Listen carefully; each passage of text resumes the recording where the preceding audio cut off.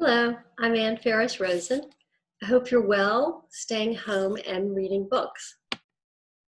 Welcome to my virtual reading of Deep South Dispatch, Memoir of a Civil Rights Journalist, which is now out in paperback.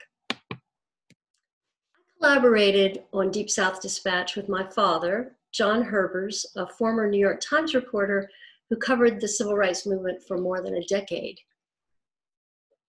John Herbers was a Forrest Gump of journalism because he witnessed almost every major landmark event of the civil rights movement, beginning with Brown versus Board of Education, to the assassination of John F. Kennedy, to the marches in Selma, Alabama. So Deep South Dispatch speeds along with these deeply personal and vivid accounts, but it's also a poignant coming-of-age story of a young man living in the segregated Jim Crow South, whose basic precepts of the world are challenged by societal upheavals. He's conflicted by his dedication to his heritage and tradition, while also questioning the prescribed laws and mores of an unjust society. What he saw shook the world, the country, and his conscience. It began early when he covered the murder trial of Emmett Till, a 14-year-old boy who was lynched in Mississippi by white men for allegedly whistling at a white woman. Here's what he wrote. My most lucid memory of the trial was the delivery of the verdict. The facts hinted at a possible just reward, and the defendants looked worried as they sat waiting for their wives. The jury took only 67 minutes to reach a verdict, and one juror told reporters that it would have been sooner had they not taken a break to quench their throats with soda pop. Not guilty, they proclaimed. After sitting in the courtroom for 5 days and hearing evidence beyond a doubt that the defendants were guilty, the verdict shocked me. Tired and angry, I drank a beer. I got into the car to drive home to Jackson. How would I explain to my wife, Betty, and my 2 young daughters that something like this happened in America, much less in a state we called home? A few miles outside of Sumner, I felt a nagging tug in the pit of my stomach. I was mentally and physically exhausted.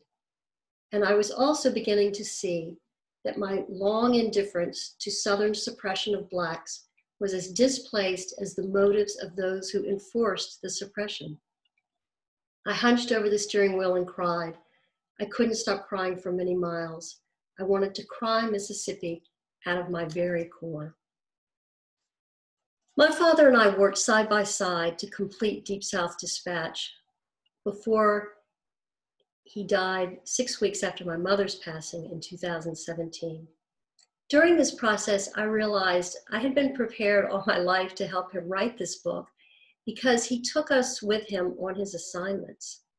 In 1964, my family traveled to St. Augustine, Florida, where Martin Luther King Jr. was staging a boycott to defy the laws prohibiting Blacks from using all-white facilities.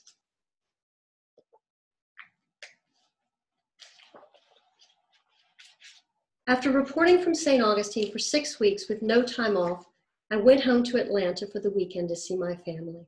When I arrived, Betty and our 4 daughters were standing in the driveway, dressed in bathing suits, flip-flops, and floaties, ready for a beach trip to Panama City, Florida.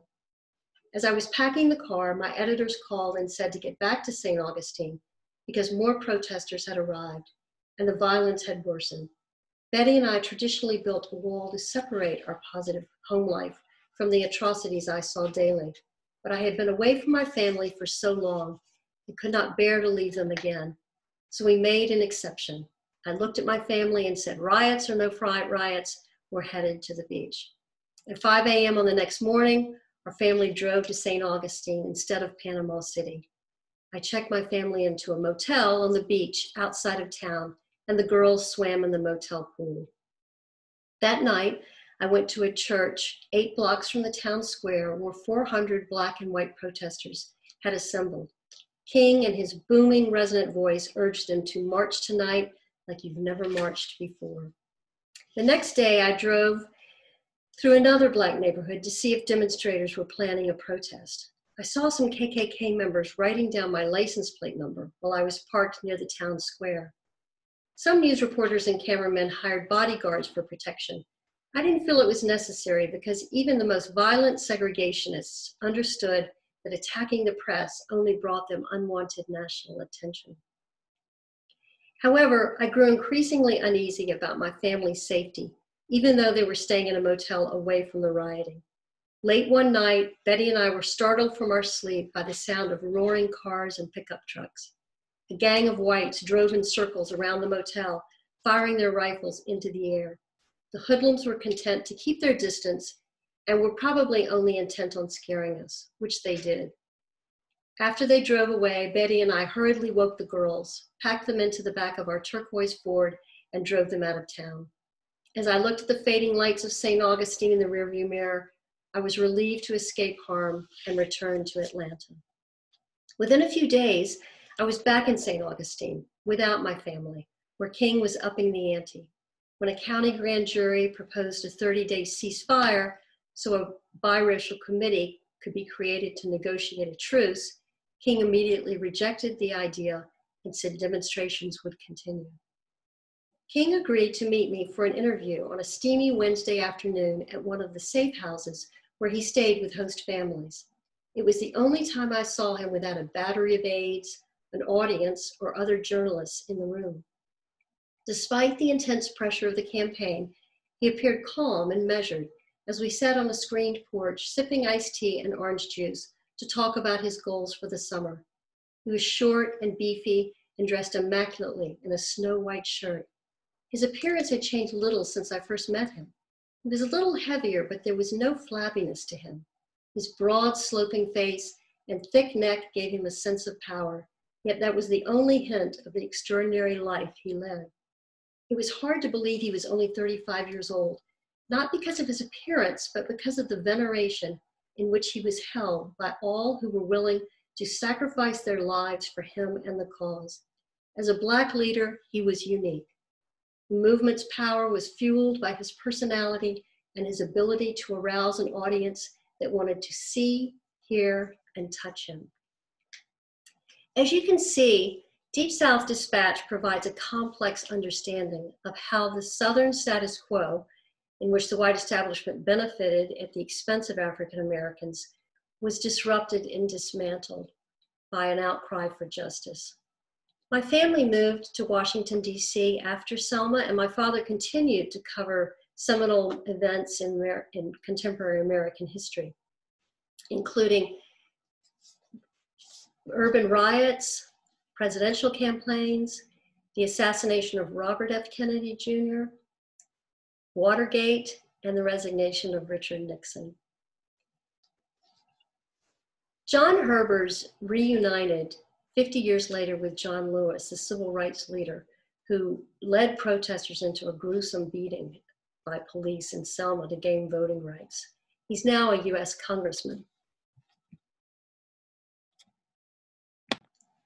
We had not seen each other in years, but he still appeared young. I was 90 years old, he was only 74.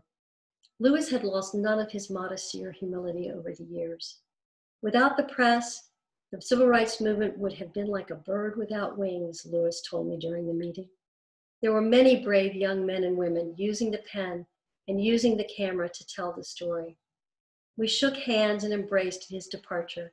As I watched him walk to his car with his congressional aide, I remembered him as a younger man leading multitudes into uncertain danger with those long ago Southern voices singing, "Be still my soul, when change and tears are past, all safe and blessed, we shall meet at last." Deep South Dispatch is a timely perspective that's particularly relevant today as we continue to grapple with racial bias and institutional barriers to equality.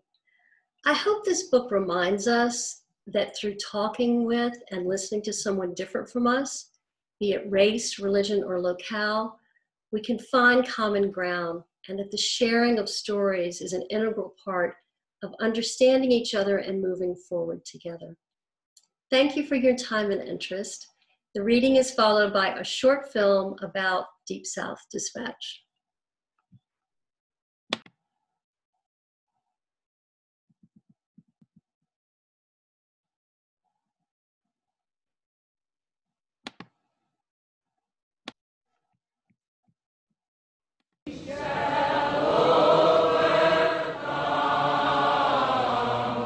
A young reporter witnesses landmark civil rights uprisings in the segregated South he calls home.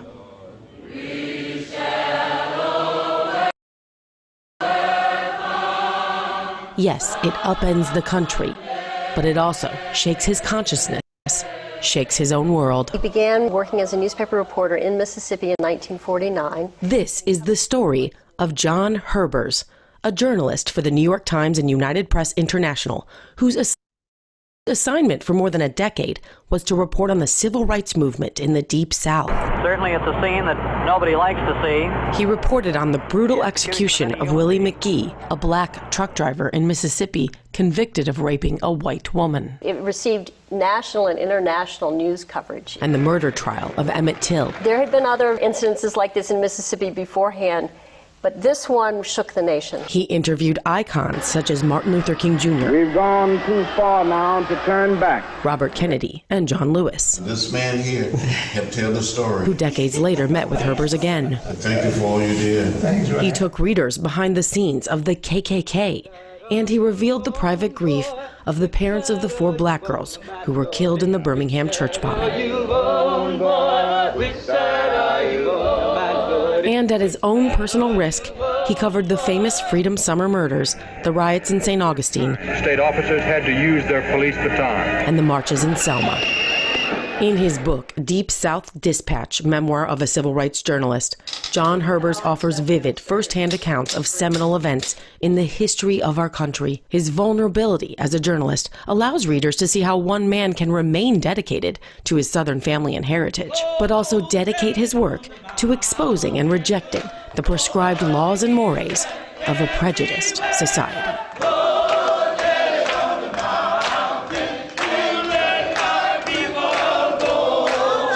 Upon hearing the not guilty verdict from an all-white jury in the Emmett Till murder trial, he wrote, I felt a nagging feeling in the pit of my stomach. I hunched over the steering wheel and cried. I couldn't stop and cried for many miles. I wanted to cry out of my very core. I was born a black boy. My name is Emmett Till. His retrospective is a timely and critical reflection on America's current racial dilemmas and ongoing quests for justice.